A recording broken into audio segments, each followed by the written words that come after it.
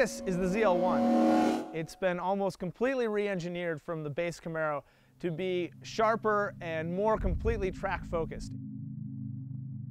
So when we first got behind the wheel on a track out in Arizona, we came away highly impressed. The car is super responsive, the handling is neutral, you can turn in at will, there's a ton of front end grip, the power is always there to balance out the back end. The big question is, how much is all of that feel and all of that setup going to make up for the horsepower deficit? This is the Shelby GT500. 662 horsepower, that's the bomb that Ford dropped on Chevy. SVT has gone through this thing to make it a legitimate track car. You know, the first couple of iterations of GT500 were push pigs. They weren't particularly good handling vehicles. This promises to be something quite different. They've gone through the aerodynamics, the suspension, everything is upgraded to handle that kind of horsepower. So let's see what Mike can do with it on the track. The Shelby GT500, as you'd expect, has just overwhelming power. Every time you hit the gas, it's just like almost punching you in the face. As a result, it's a little trickier to manage the throttle. You don't expect a car with this much low-end torque and this much power to keep having so many revs. And the gearing is so tall, you actually take a lot of corners in second gear that you take in third in the Camaro. The Shelby doesn't have the trick performance traction management that the Camaro does, but you can hit the stability control button. That turns traction control off and also loosens up the stability control settings to the point where it just keeps everything a little bit more tidy, which is nice in a car like this because basically the only two things it's doing is oversteer or understeer. Also, the steering isn't quite as good. It doesn't have the feedback and the feel, but this car is definitely capable. On the skid pad, just in a steady state condition, it pulls 1G. On the track though, it does have a couple problems putting the power down. Like anytime there's any undulations in it, it has a little bit of trouble adapting to that.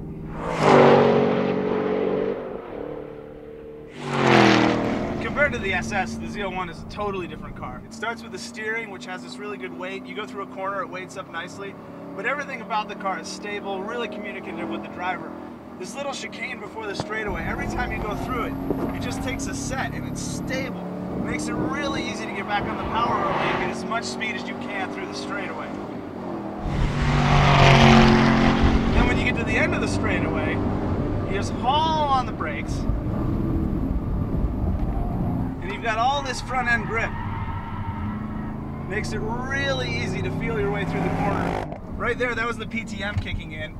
It's a really great system because if you're going just a little too fast or if you hit the gas a little too hard, just barely tucks everything in. It does things that you wouldn't be able to do if you had the stability control all the way off because you can't make little adjustments at each wheel. The rear end is really planted too. It helps put the power down more effectively so you don't have to worry about, you know, am I hitting the gas too hard? Is this going to make the back end step out and waste time on the track? Despite the ZL1's better track manners, our best lap in it was identical to the time we set in the GT500. So we pulled over to discuss the finer points of these two super ponies. I'd tell you, if I owned either of these, I'd just do monster burnouts in front of Dairy Queen all day. Right. Well, and that's the thing with, I mean, the two different characters of the car. Ford is saying, look, not everybody's going to go to the track. You know, you can pick and choose. You have the base car, and then you can upgrade to one that has an upgraded Torsen differential, and then you can get all of the track accessories like a diff cooler and an oil cooler, all the stuff you need to do repeated lapping. The ZL1 comes with everything out of the box. It has all the coolers. GM and Chevy are saying, you know, hey, this car is track ready to go. So what do you think the high points of the Mustang are? Power. Right. Power. Yeah. It's got that beautiful cue ball shifter. Yeah, I like it actually, and I like the shift action. I thought it was really stiff to begin with, but I grew to really like it.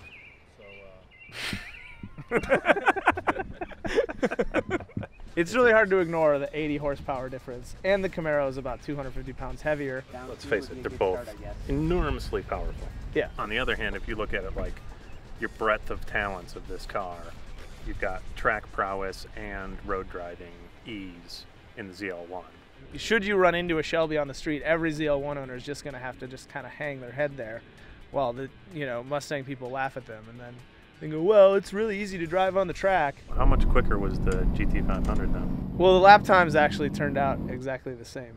Although the Shelby did warm its fluids pretty quickly, didn't it? Yeah, I mean, they both of them put a lot of emphasis on cooling, and the water temperature stays pretty steady on both of them. It doesn't go up. But if you look at oil temperature, they both get really hot, and especially the Shelby. After like 2 laps, it's into the yellow, and after 3, it's just on the border of the red for the engine oil temperature. It doesn't throw off any warning lights, but you look at it and you gotta go, maybe this should be a little lower. Yeah, if it's my money, I'm gonna be slowing down pretty quickly. So the ZL1 is a lot easier to drive on, of course. It's way more user-friendly. You're getting more feedback from the steering wheel, the brakes. And it's just not as hairy overall. I mean, yeah, the power comes on smoother, the throttle input is smoother.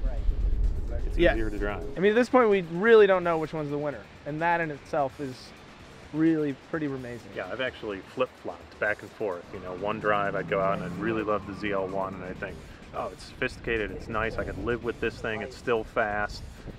And then I'd go out with the Shelby and go, oh, that's a kick in the pants. It's really fun. So I've gone back and forth. Do you want the brisket or the pulled pork? Right.